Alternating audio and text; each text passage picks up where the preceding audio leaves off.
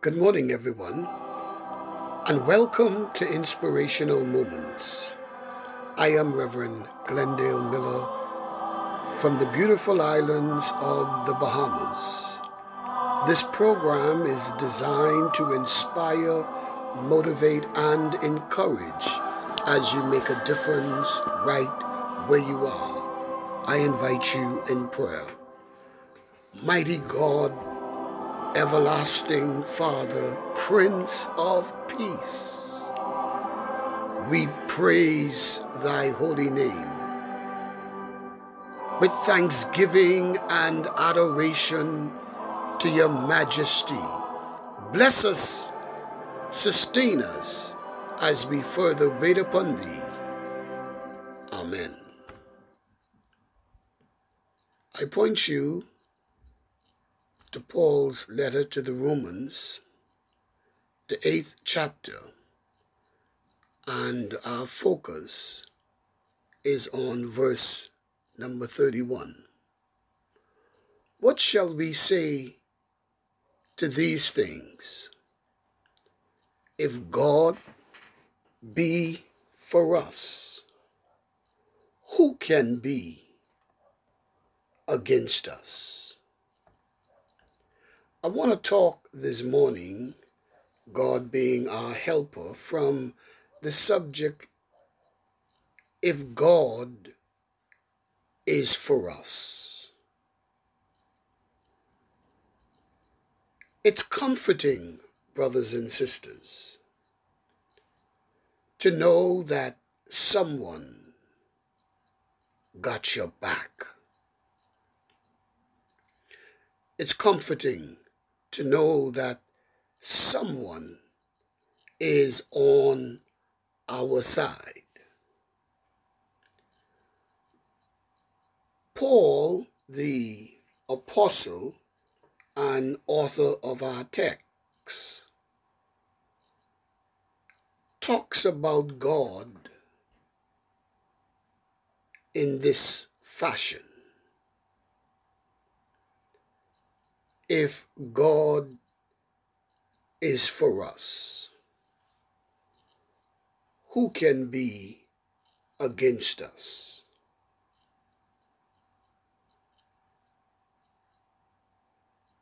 We serve a God who is on our side. He is our help. The opening theme song for this program is, O God, our help in ages past, our hope for years to come, our shelter from a stormy blast, and our eternal home.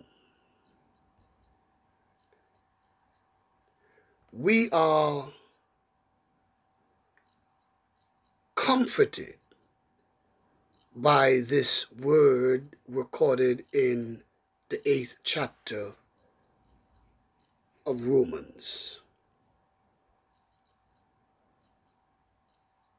Paul then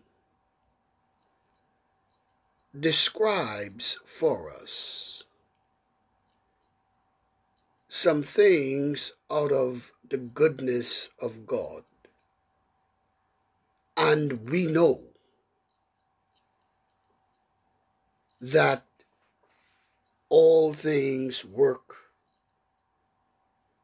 together for good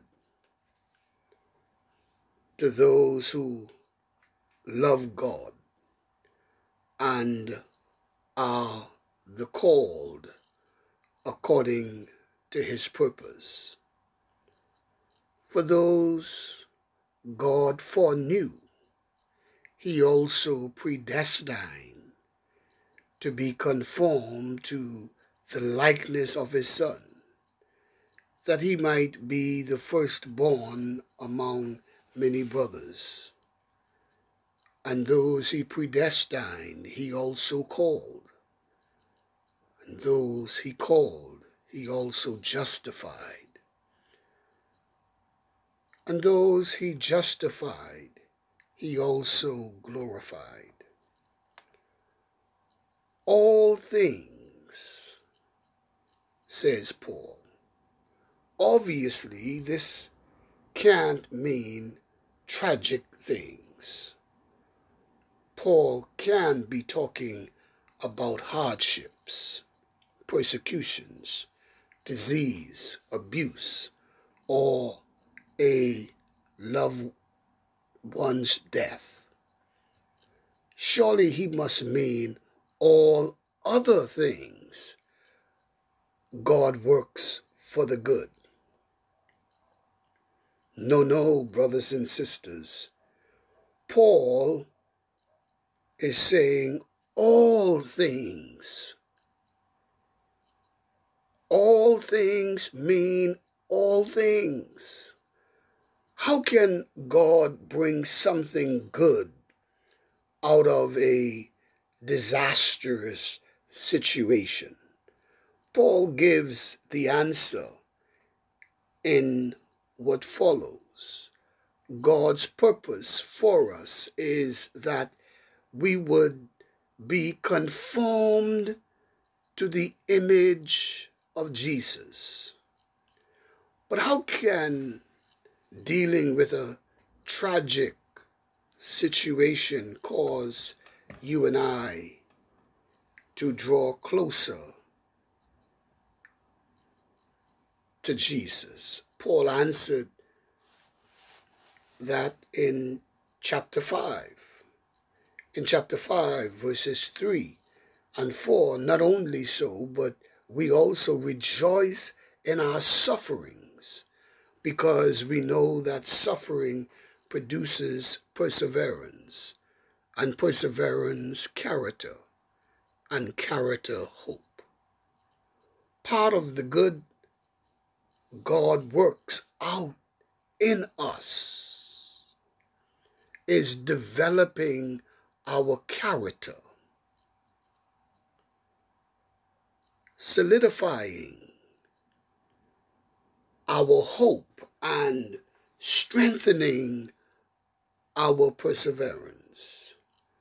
We don't like the idea that suffering produces these things in us, but we can accept it nonetheless.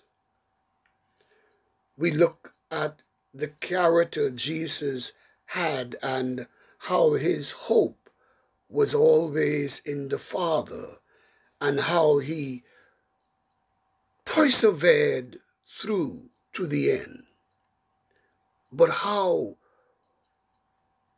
would we have seen these characteristics in Jesus if he had never dealt with suffering? We know how strong something is when it's tested. So when we get through the difficult things in our lives, we carry with us a testimony of strength, character, and hope for others to see. But it's also for us to see too.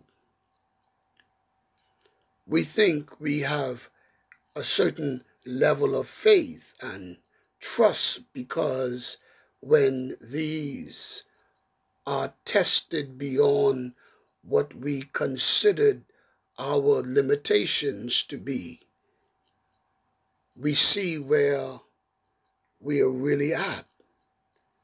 When we persevere, we come to the other side, amazed that we were able to get through it. We didn't know we had it in us, but we did because we are God's child and have been given the power of the Holy Spirit to do the amazing. Becoming more like Christ is a good thing. God works out. The testimony we have is a good thing, and the confidence we gain from it is a good thing that we take with us into the next hurdle we face. All things are not good, and not everything turns out good.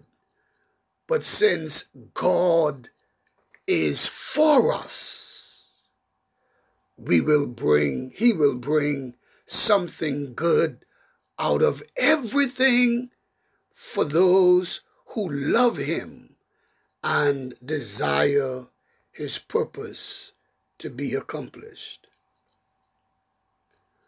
But there's more here. There's more here. Paul says, "What then shall we say in response to this? If God is for us, who can be against us?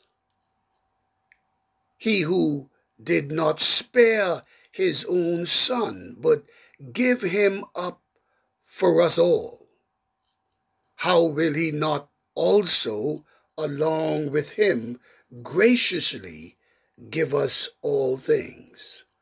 What shall we say in response to what?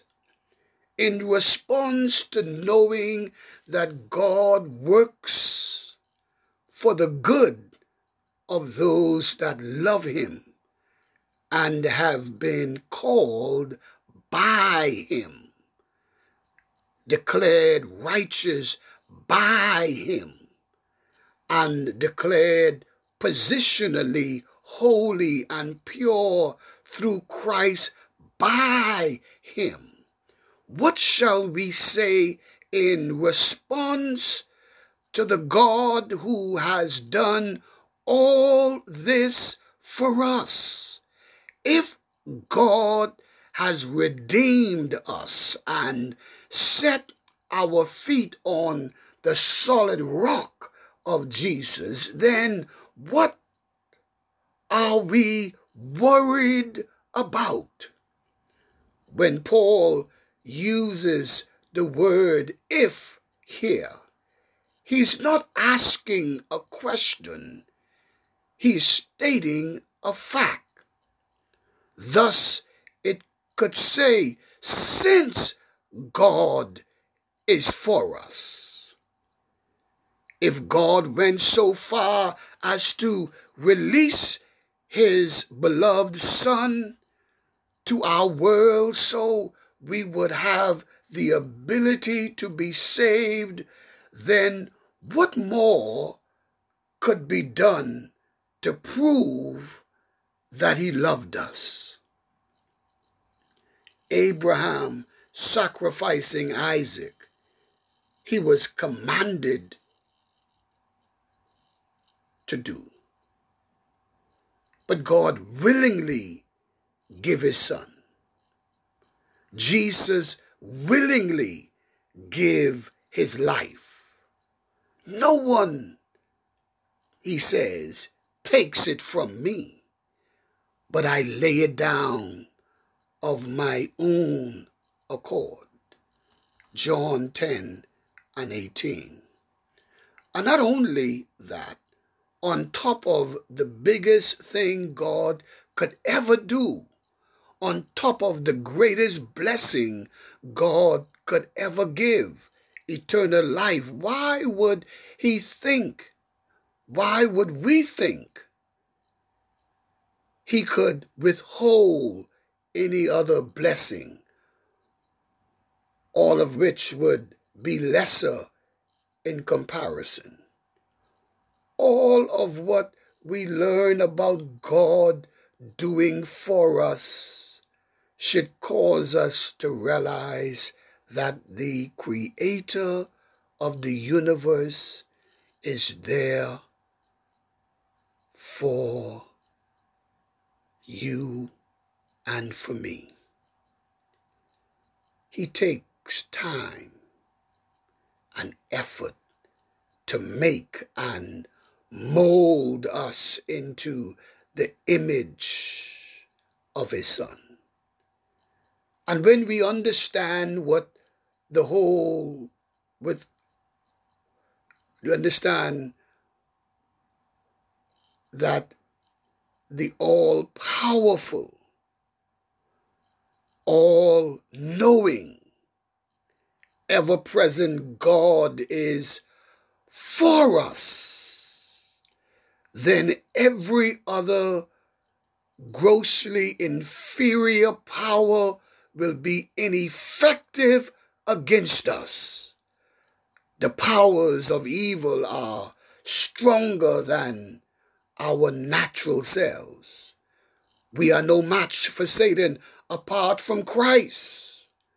But with Christ, with God being for our benefit, then no amount of evil can prevail against us unless we allow it to. Do you see the power behind that reality? Not that we say that arrogantly, but we can say that confidently. God's power, brothers and sisters, is part of the all things God so graciously gives to us.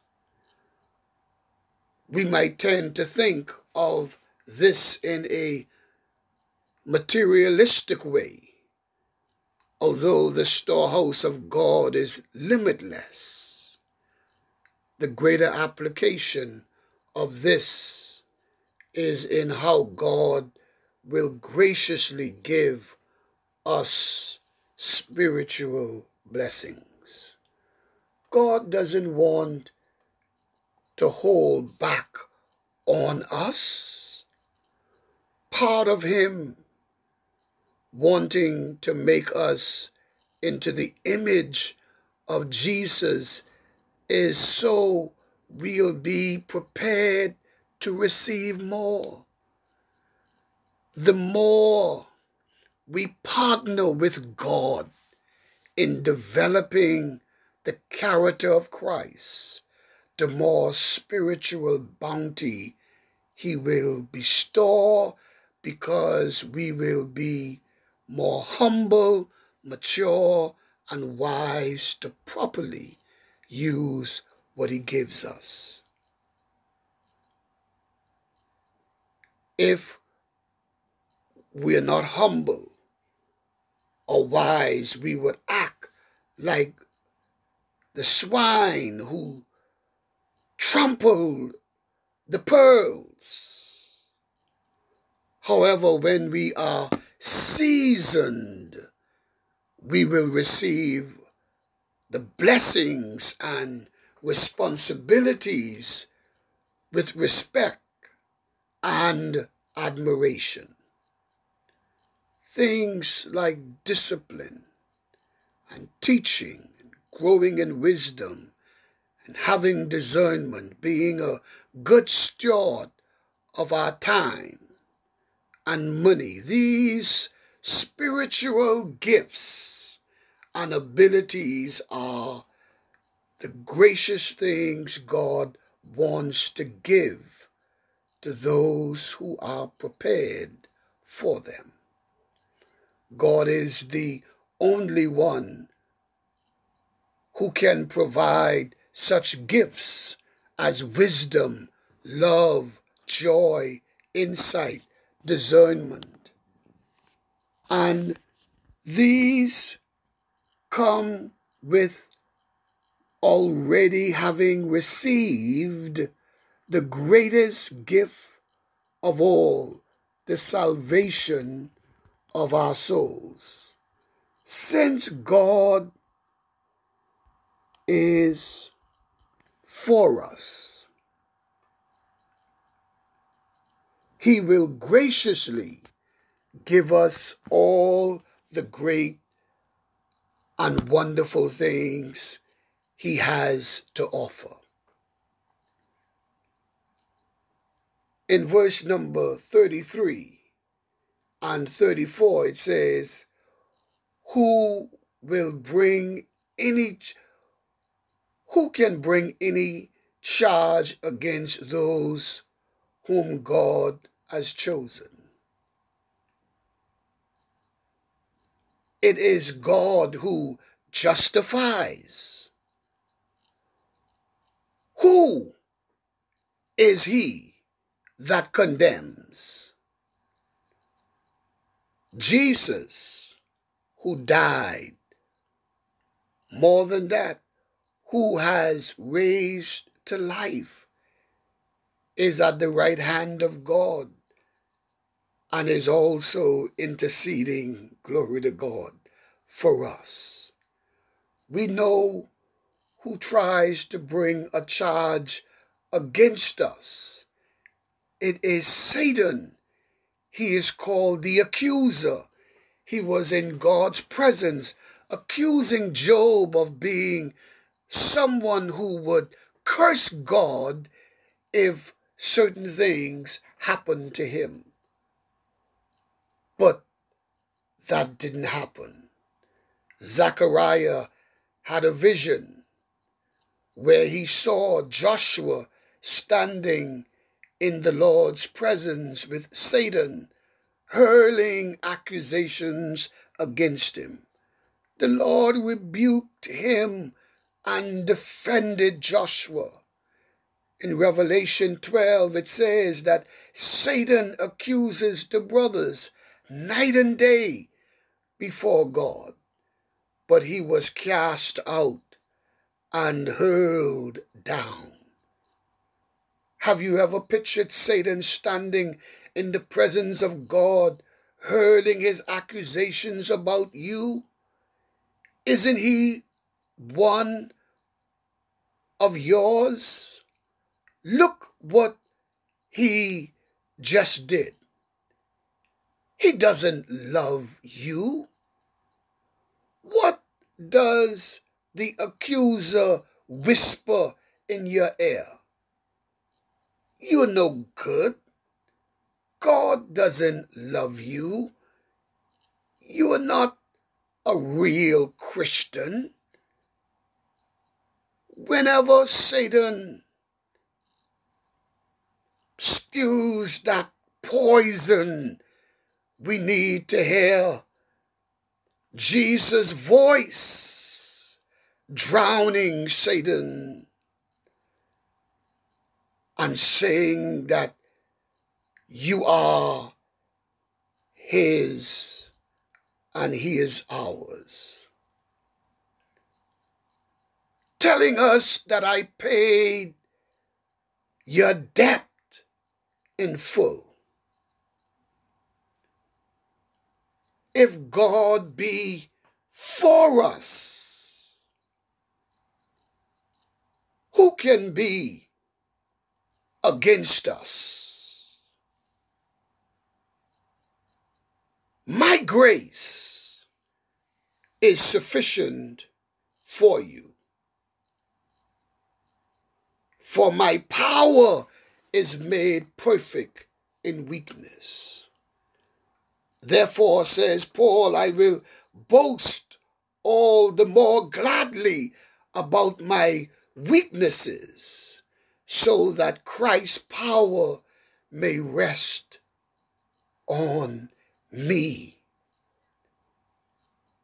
That's why, for Christ's sake, I delight in weaknesses, says Paul, in insults, in hardships, in persecutions, in difficulties. For when I am weak, then I am made strong. Oh, if God be for us, who can be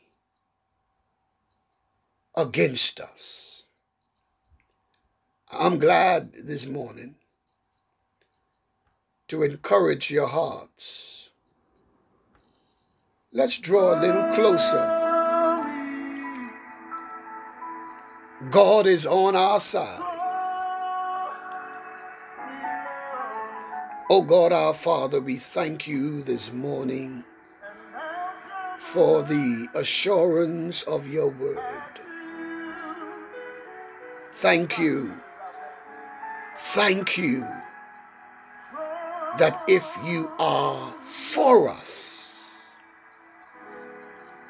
you've not cast us away. You are for us. You never put us down. You are for us. Who can be against us? We thank you that when we thought that we were losing, you came and demonstrated that we are more than a conqueror. We praise you this morning for the victory. We praise you this morning for overcoming power. We praise you this morning that you are on our side. Draw us now, and we'll come running. Glory. And we give you all the praise. In Jesus' name, amen. If you've never made a confession of faith, you don't know him as Lord and Master, why not this beautiful morning invite him to draw you a little closer? Ask him to have right away with you. Listen to me. If you confess with your mouth the Lord Jesus and believe in your heart that God hath raised him from the dead, thou shalt be saved. You can do it right this very moment. Salvation has come to your house.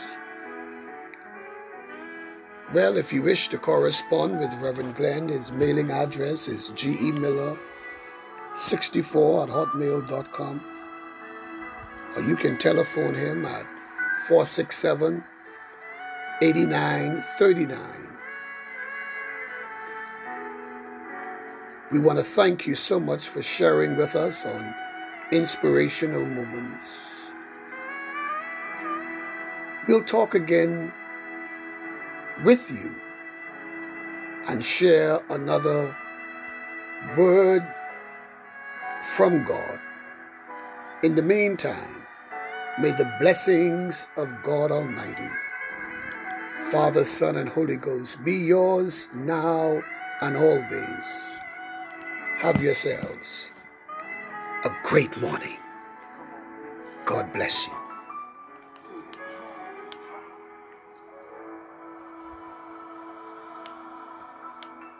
Drawn us together.